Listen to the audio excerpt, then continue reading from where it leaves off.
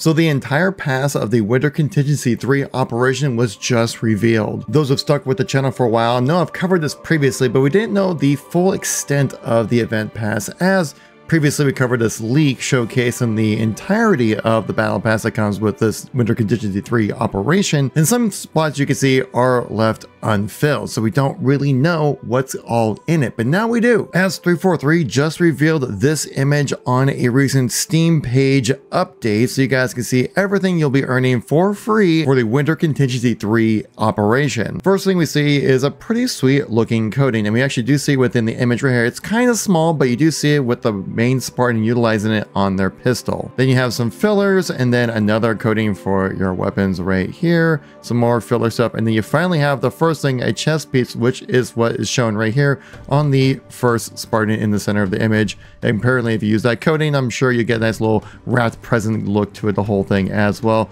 This is also the coating you can see as well on top of this, which I'm assuming is this one. You can see the gold belt buckle matching up with that, and the red and the white, all that other great stuff.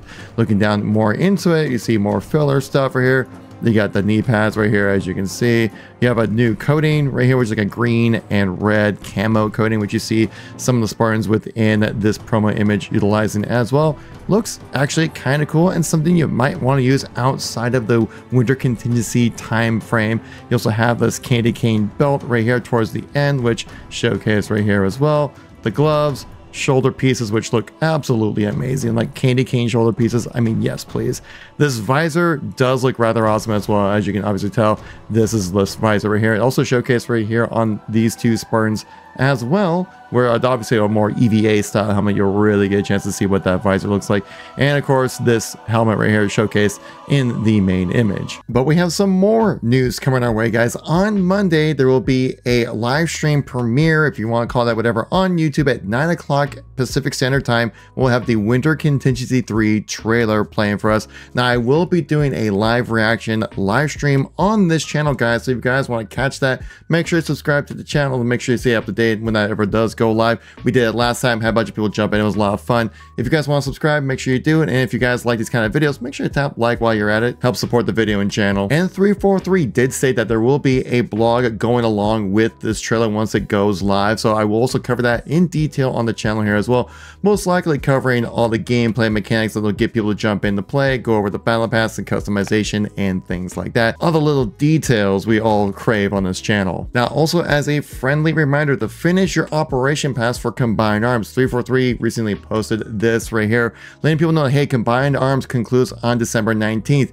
And the reason why that's important is because with operation passes, they work different than battle passes, because the battle passes, they stay within the game forever. It's a really nice feature 343 did for this game, but operation passes work differently, where if you haven't purchased into the pass and that date comes by where it ends, then that pass will go away if you haven't paid into it. So you have until December 19th to finish out your event pass if you're a free-to-play player when it comes to that. I mean, the armor set's pretty sweet. You want to unlock that. Now that we're all on the same page here, let's also talk about some of the leaks that we've seen that's been going around, talking about the content that might be coming in with the Winter Contingency. Again, these are leaks. Keep in mind this leaked image of a remake of Livefire called Snowfire, which looks amazingly festive and snowy, which gets me excited about this mode.